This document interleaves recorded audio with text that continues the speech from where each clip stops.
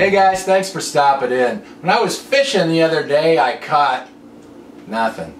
So, today I'm going to cook some fish, but it's just going to be some frozen tilapia. And this is the same way that I cook any fish that I catch, whether it be bass, rockfish, panfish, whatever. And this is probably going to be one of the simplest recipes on YouTube. So let's get started. I have a frozen, well, it was a frozen tilapia fillet. I pulled it out of the freezer and put it in the fridge last night so it could thaw out. And I think I'm going to make a fish sandwich with it. So I have a fresh tomato from my garden. I have some hamburger buns there. But let me get the tilapia rinsed off and we'll be back.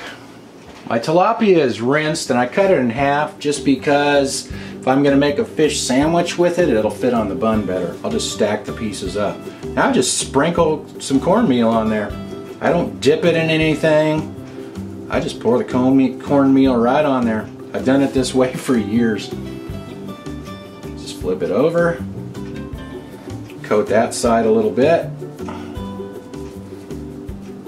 And it's ready to go in the frying pan. But you know what? While I'm heating my pan up, I think I will make some tartar sauce real quick. Making tartar sauce is pretty simple. Just a little bit of mayonnaise, and then I add just a little bit of lemon juice to that. I just kind of eyeball this stuff. It's not rocket science. A little bit of dill weed. That looks pretty good. And then last, just a little bit of sweet pickle relish. If I can get it in there without getting too much. Perfect. Now I'll just mix this up and I'll just give it a taste, and actually it looks like I got the perfect amounts. I'll put this in the fridge while the pan's warming up there, and then we'll get the fish into the pan. Okay, my pan is hot and I put about a tablespoon of coconut oil in there. Coconut oil is solid until it gets hot, then it turns to liquid. So I like the coconut oil just because I think it seems like stuff doesn't stick as bad when you use coconut oil in the cast iron. Now if you're using a non-stick skillet, you could just spray that with cooking spray. You wouldn't hardly need any oil at all, because I used to use a non-stick skillet all the time, but today I'm using the cast iron. So my heat is kind of medium low. You don't want to get it too hot because the cornmeal starts to burn if you get it too hot. So we'll be back when it's ready to flip. My fish has been cooking for about 3 or 4 minutes on this side, and you can see it's starting to look kind of brown on the edge there. So let's go ahead and flip it over. Oh, perfect.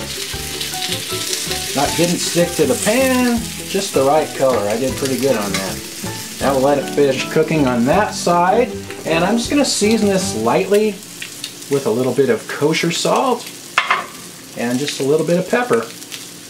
And that's it. The fish has been cooking for about 2 or 3 minutes on that side, so I'm just going to go ahead and shut that off right there. And I'll grab a bun and we'll make a fish sandwich. Okay, let's make a sandwich. I have a bun and I have my homemade tartar sauce, and it's really good. It's much better than store-bought. And look how good my fish turned out. Wow. I didn't burn it at all. Usually when I make a video, it seems like I overcook it or, you know, do something to screw it up. Wow, that looks really good. Now put a homegrown tomato on top of there. Actually, let's put 2 of them. If I can get a hold of this thing. Come on now. Oh yeah. And might as well go with a little bit of lettuce. Just a little bit there.